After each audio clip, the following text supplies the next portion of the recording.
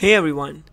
So if you remember the last video, we were talking about the shapes of some specific molecules like boron trifluoride, and then we talked a little about the carbon dioxide, which had a linear structure where all three atoms were in a single line with 180-degree angle between them. In today's video, we're going to be continuing with some new structures. Like we're going to start with methane, which has the chemical formula of CH4.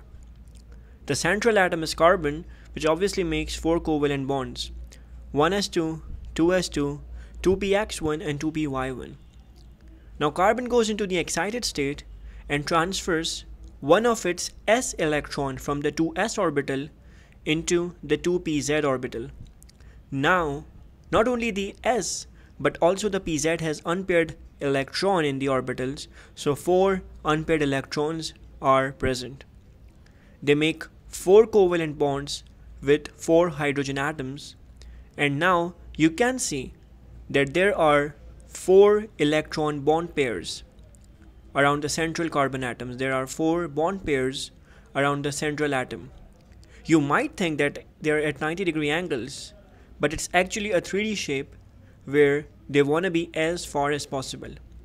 Imagine a sheet of plane where the carbon atom is in the middle and the 4 hydrogen atoms are on the 4 corners of a tetrahedron. The 3 hydrogen atoms lie below, and then the 4th hydrogen atom is at the top.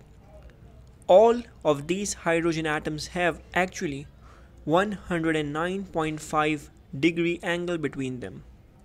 These hydrogens are spreaded as far as possible within a 3D structure. This structure is known as a tetrahedral structure, where all of these hydrogen atoms are equally apart at 109.5 degree angle. This is the carbon atom. Now you can see how the 3D shape looks like. You can notice that the central atom has 4 bonds and 4 hydrogens are each 109.5 degrees apart from each other. It's not on a single plane. All these atoms are not planar at all. Now let's continue and study about ammonia, which has a chemical formula of NH3.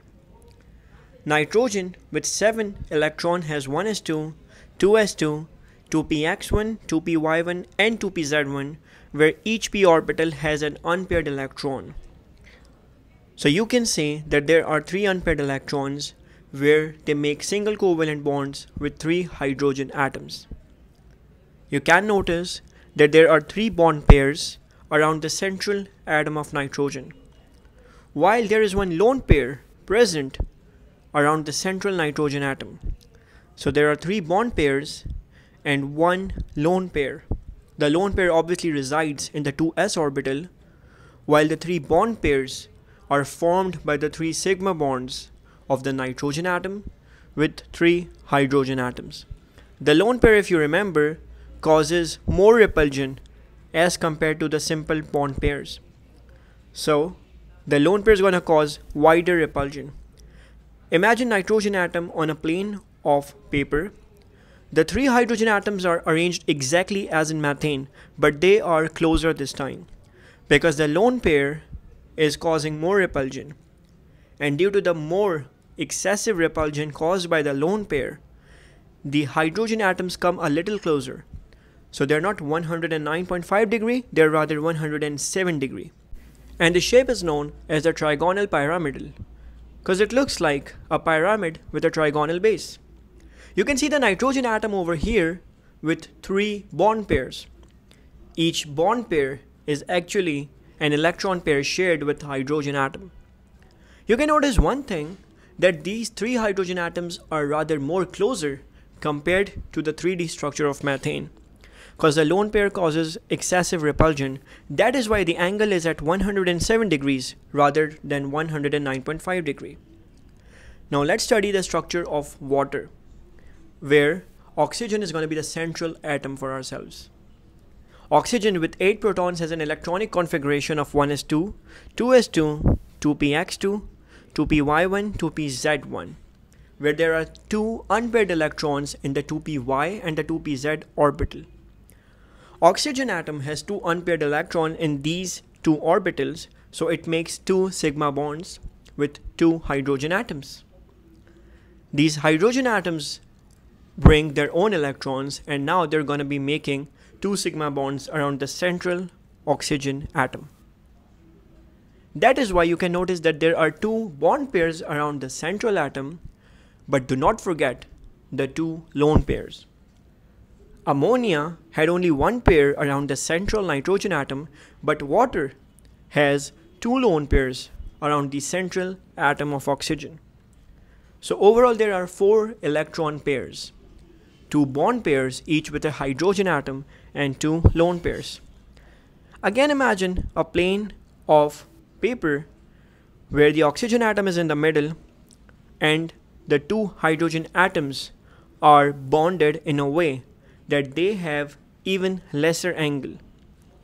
These 2 hydrogen atoms are on the same plane as oxygen atom, but they have even smaller angle, which is 104.5 degrees, because there are 2 lone pairs, and these 2 lone pairs cause more repulsion even as compared to the lone pair in ammonia.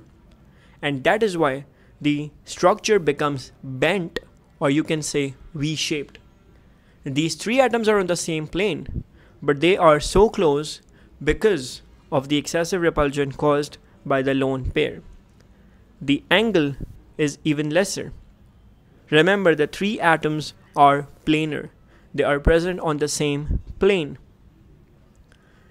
But this time, the excessive repulsion caused by the 2 lone pairs results in an angle which is even smaller than the angle in ammonia, or even smaller than the angle in methane structure. This is how the water molecule is formed. Over here in this 3D structure, you can notice the oxygen atom, which is the central atom in our case. It makes 2 covalent bonds with 2 hydrogen atoms. Let me fix that. Yeah. Now you can see that there are 2 hydrogen atoms. Overall, it looks planar. They are on the same plane.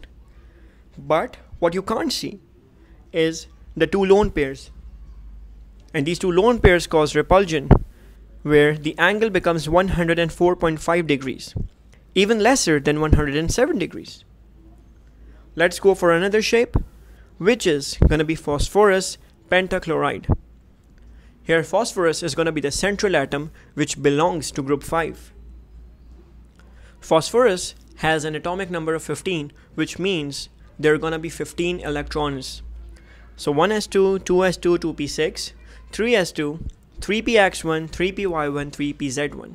It has a configuration similar to nitrogen based on the Hund's rule. There are 3 unpaired electrons in the 3p orbitals. So there are going to be 3 bonds at least, but you can notice one thing, that phosphorus uses the electron pair from the 3s orbital and transfers it to the 3d orbital. That is why it can make 5 covalent bonds. And now it can share 5 electrons with 5 chlorine atoms. How it does it is not our concern right now. But we notice one thing, that there are 5 bond pairs around the central atom of phosphorus.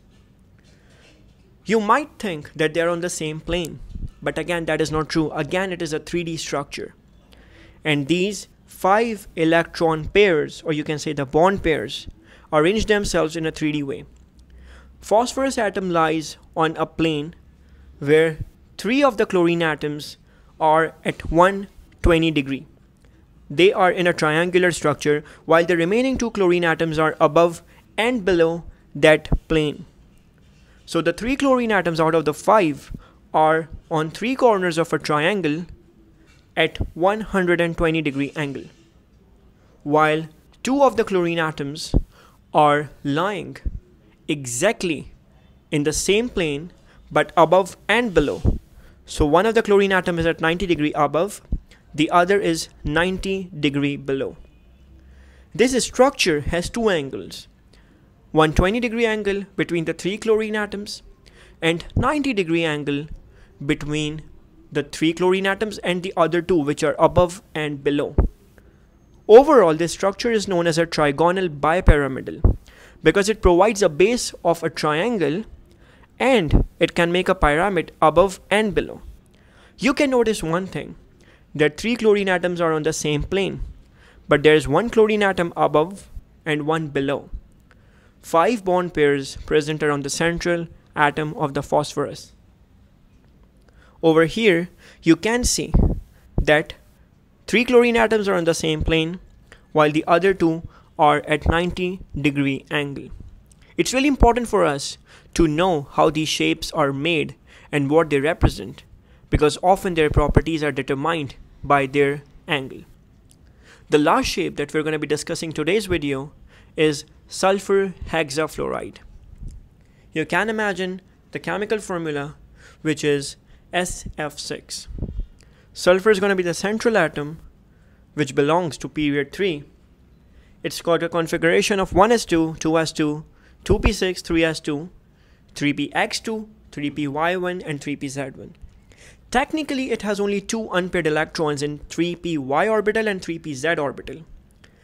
But it unpairs the electrons in 3s and 3px orbital and sends them into its 3d orbital. The 3d orbital did not even exist before, but now it's sending its electron from 3s and 3px.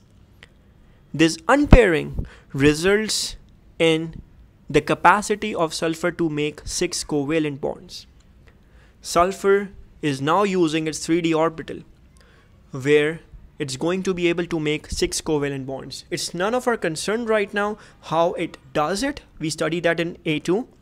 But now we notice that sulfur has a capacity of making 6 covalent bonds, now in our case with 6 fluorine atoms. These 6 fluorine atoms are around the central atom of the sulfur, and you can notice that there are 6 bond pairs. These 6 bond pairs are arranged in a 3D structure where sulfur lies on a plane, and the 4 fluorine atoms out of these 6 are on the 4 corners of a square. The other 2 fluorine atoms are above and below. So you can notice that there is only 90-degree angle between each fluorine atom. 4 fluorine atoms are on the corners of a square, while 2 of the remaining fluorine atoms are above and below this plane. 4 fluorine atoms are planar with the sulfur atom, each with 90-degree angle, while the other 2 also have 90-degree angle above and below, represented here by the blue pen. So it's one plane with above and below 2 fluorine atoms. This kind of structure is known as the octahedral structure. I hope this idea is clear to you guys. In the next video, we're going to be talking about hybridization, so stay tuned. Thanks.